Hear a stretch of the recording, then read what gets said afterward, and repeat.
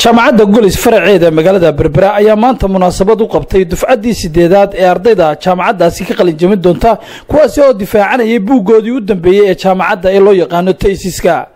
waxaana ugu horeyn halkaasi ka hadlay qaar ka mid ah macallimiinta wax ka dhiga jaamacaddaasi iyo gudoomiye ku-xigeenka jaamacaddaasi Cabdirasaaq Cabdilaahi oo aadan kelmadeedu waxay ku saabsan tahay buugan aad qorteen maadaama ardayda halkan fadhida ay u badan yihiin qolooyinka semester 6 ee meelaha maraya muhiimadda buugan uu leeyahay in yar ka taabanana saad ogtihiinba kuliyadaha kala gedisan jaamacadda kuliyad walba wax dhigataa inta u dhaxaysa 48 kooros ilaa 43 kooros marka ujeedada buugan mar walba laga leeyahay maxay tahay in la soo koobo oo waxyaabaha maadooyinka aad dhigateen fara badan qaar ahaan inta koorka ardaygu uu ka qaato ku jecel yahay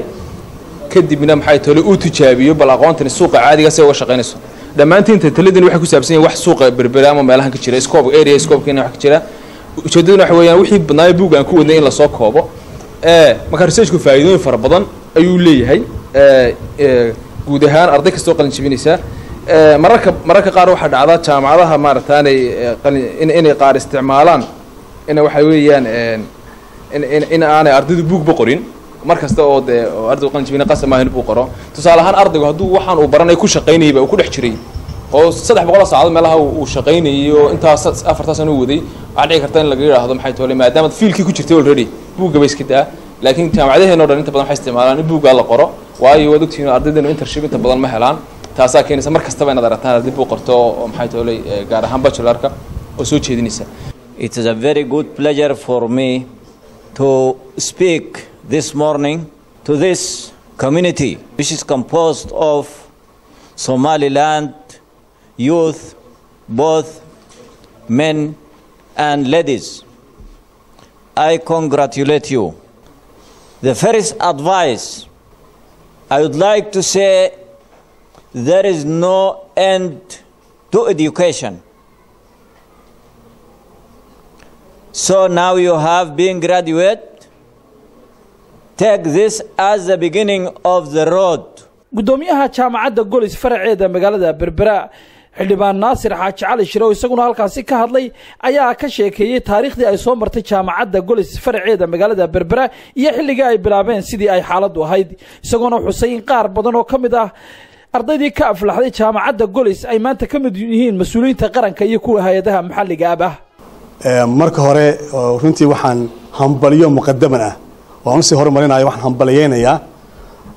dufcadii 8aad oo insha Allah taala si loo sheegay carabka loogu dhuftay bisha February ee soo socota jaamacadda ka qanjibinaysa waxaan hubaa inay tahay guul kale oo weyn oo u soo hoyatay jaamacadda Glis qaybteeda Berbera haddaad in yar aan milicsado taariikhda in yar waxaan dareemayaa maalintaan bilownay oo ahayd 2010kii iyo maanta aan marayno 2020kii waxaan galnay 10kii sano insha Allah taala sanadka soo socda markaan qalin jabinayno waxaan u sameyn doonaa jaamacadda xafladii ugu weyneed abid oo aan ugu talagalay in u bixino 10 guuradii ka soo wareegtay asaasidii jaamacadda Glis ee Berbera taala maalinta iyo maanta farq weyn baa u dhaxeeya maalinta maanan haysan qalin waxa ku qornay maan haysan white board ka arkaysid qalinkii lagu qoray maan haysan photocopy machine maan haysan ardaygu markuu buuga soo daabacanayo Hargeysa u dirin jiray maanta waa arkaysaan magaalada Berbera inta waxa stationery ka buuxa iyo sida loo fuudeeyay maanta waxbarashadii ee social media waraaqaha lagu soo diraayo ama casharka lagu soo diraayo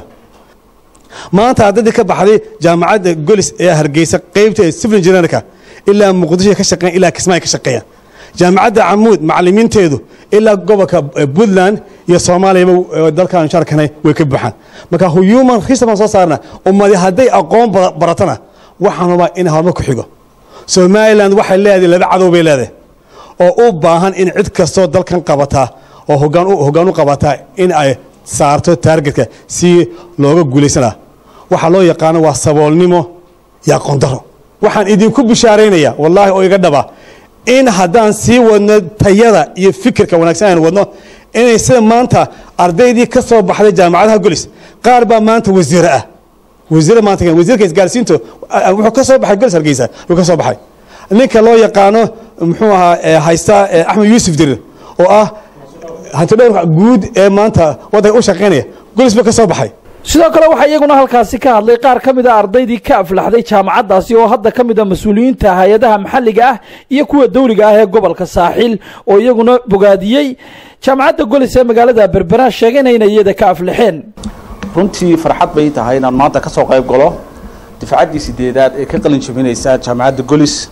oo maanta halkan ka jeedin doona thesis-koodii ama difaacidii buug sida uu gudoomiyuhu sheegay runtii waxaan ka mid ahaa ardaydii ka qalin jabisay halkan aniga iyo xogaayuhuba isku xilli baanu hayno difaacaddii lixaad baanu hayn runtii jaamacadda Glis waxay dadaal dheer ugu jirtaa sida ay u soo saari lahayd arday aqoon leh oo wax ka bedela jiilka ay maanta la nool yihiin awalan ilaahay baa subxaanahu wa tacaala mahad iska leh inoo suurtageliyay halkan inagoo faraxsan inaynu isugu nimaadno mar labaad waxaan u mahadnaqayaa maamulka iyo macallimiinta jaamacadda Glis oo runtii sidaa uu sheegay maamulu sheegay ama madaxweynaha jaamacadda Glis Berbera sheegay u soo dhabar adeegay ama u soo maxaan ku dhaxda u soo xidhay sidii ay jaamacadda Glis Berbera u noqon lahayd mid dadka ka soo baxa waxaan facaan aniga laftarkayga waxaan ka mid ahaa dufcaddii lixaad ee ka baxda ayaan ka mid ahaa jaamacadda Glis kulliyadda IT-da ayaan ka qalin jabiyey sidaasoo kale aan loogu furay thesis-kii difaaciisii waxaan u hambaleynayaa ardayda maanta difaacaysa buugga ugu dambeyntii ardayda maanta difaacanaya buuggooda ayaa halkaasi ku soo bandhigay bugaagtooda iyo weliba qaabkii ay u difaacanayeen maxamed cabdilaahi soo fadhiistay Star TV magaalada Berbera